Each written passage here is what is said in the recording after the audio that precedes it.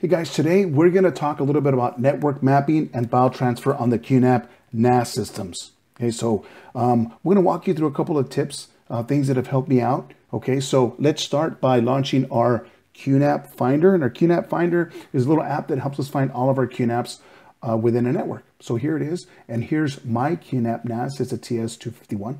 So we're going to go ahead and highlight that. We are going to click on the network drive icon and then go into our QNAP NAS. So this is actually our QNAP NAS that we're looking at. What we're going to do is map this thing. So we're going to select the map. We're going to right click, select map network. Okay, we're going to name it, give it a drive. I'm going to call it Z for now for testing purposes. So Z, we're going to keep on the reconnect that sign in as well. Okay, so it always keeps you logged in. Okay, so here you can see it in your, this is your Explorer, right? And there you can see your public. Okay, your public is now mapped within your network. So you can see it there. It's easy to access, easy to get to. It'll always be there until the time that you disconnect it. So great. You can also protect it. You want to password protect it.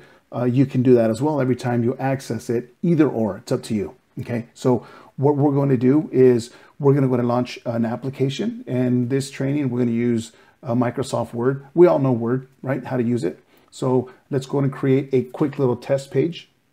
Okay, so what we're going to do is we're going to file, right, and save as, and then save it within the QNAP directly. Okay, so we're not going to save, what we're doing is we're not going to save it onto our desktop or to our documents and then drag it over as a backup. No. This time, we are going to go directly into the QNAP. And this is our QNAP, and these are our file systems. Everything, as you know, is in here, all the folders and files within the file station. Okay, and you can see them here. This is the same public folder that we're looking at on this side. Okay, so here, let's do this. So we are going to select File, Save As. Okay, and we're going to browse, go over to our mapped drive, our public drive. Okay, and we're going to name the file for this purposes. We'll call it test. Okay, so we are going to save, and it's going to appear over here on our QNAP side. Okay, so click here. We're going to refresh for a second, and there it is. Magic, right? So it transfers really easy, and we are not having to grab things and drag things over or having to back things up. We're actually saving directly into the QNAP system. So very, very convenient, okay, need be. So, and if you want to retrieve it, no worries, guys. Right click, download, and it's back onto your PC. Okay, that easy. Very, very simple.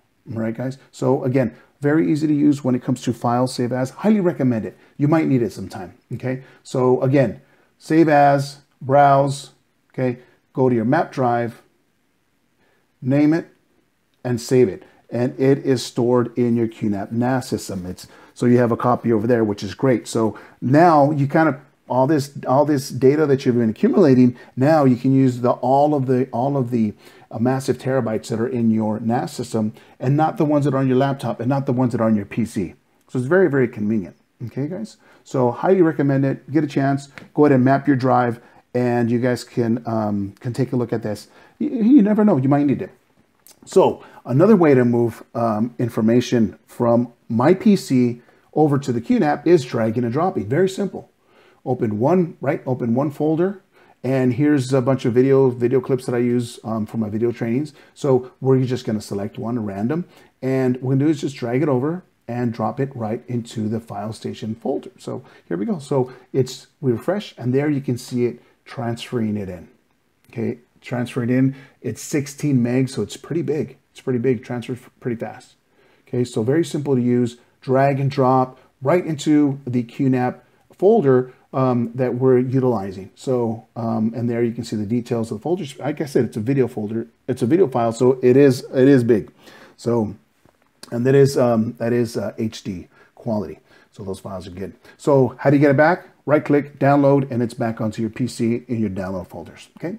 So another way to look at things is just go straight into your File Explorer and click on your Z drive, and that'll bring you back into the QNAP. Same thing there. You can drag and drop, same as you would from your PC or anywhere else, right? So what we're going to do is we're going to drag straight into the public folder that's in the QNAP that we just mapped. All right. So let's take an image, and I'm going to drag it over to the Z drive, and sure enough, voila, it's going to appear right over on our QNAP. We clicked refresh, and there we go. It's there. So again, guys, very simple. We showed you how to do the same thing in different ways. Okay, and again, it's all up to you guys.